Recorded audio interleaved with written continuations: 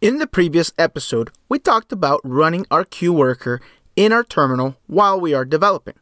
However, the question did arise fairly quickly from one of you asking, well, how do I run that in the background? I don't want to have to run that in the foreground. So we're going to do a quick lesson today just to show you how we can put that in the background and still maintain our output and being able to log that to a file. So let's start off right where we left in the previous lesson. We were running PHP Artisan queue work, and of course that stays right there. As you can tell, it is just waiting for a job to come in. Let's give it a job.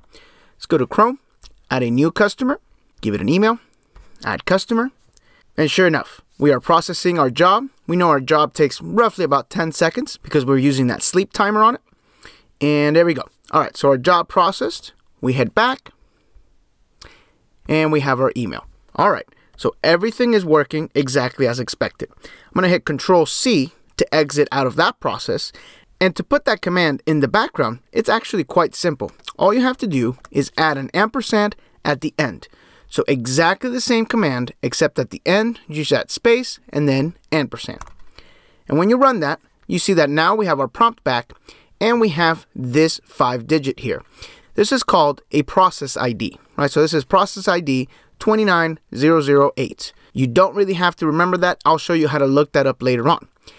Now, right now, that is running. It is listening for jobs to come in. And to prove that, we can run jobs. And we see here, we have a process that is running, and the process running is PHP Artisan queue work. So let's add another customer. Any user will do. Test at test, add customer. All right. And there we go. Sure enough, that process is running. Now let's go ahead and run jobs again. And we see that we have that running, but we don't get that process ID. To get that, we need to run jobs and pass in the flag of L. And that gives us our process ID. So when you want to kill this process, just like that, you type in kill, and then you need to give it the process ID. In our case, 29008. And that ends the process. Notice it says done, and at that point, it is done with that process. If we run jobs again, that's empty. There's nothing there. And of course, if we were to give it a new job, it doesn't work. All right. Now at this stage, we've lost the ability to see what things have processed and what kind of errors we are getting. So to add to that, what we could do is call the same command again. So that is PHP Artisan queue work. But before the ampersand, we could put a greater than sign, which basically pipes whatever comes out of that command into another place. And the place that we're going to put it at is storage logs. There's a directory specifically for logs that comes in with Laravel. And let's just call it jobs.log. Run that again. All right. So we have that running in the background. Let's give it a new job. Add new customer. One more time. And that's running. And now let's switch back to PHP Storm.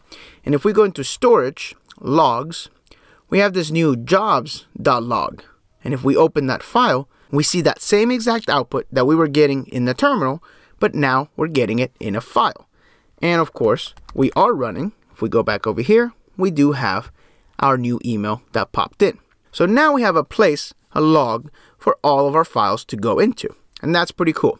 Now, one thing about this is that if that process was to fail, nothing really happens. I mean, the jobs stop running and everything gets backed up. So you need something else, right? You need Supervisor. Supervisor is another piece of software that is beyond the scope of this course, but you could do some Google searches and find some stuff on how to set up Supervisor. And what Supervisor will do is if this process stops running for any reason, it will restart it for you and get it running again. That way your jobs don't get backed up. So that's more like what you would do in a production situation.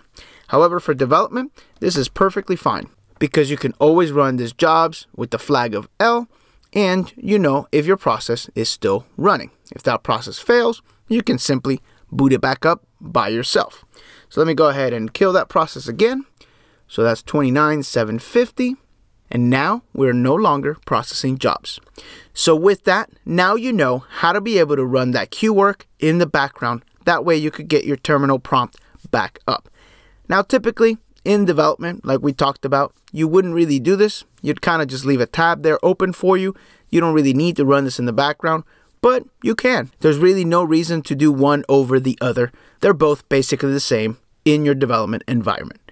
So that wraps it up for this lesson. If you didn't catch the previous episode, episode 29, catch that one. That is all about how we set up our queues and how we refactor our code to queued, a 10-second long process. That way the user doesn't have to wait. So if that interests you, go ahead and check out episode 29.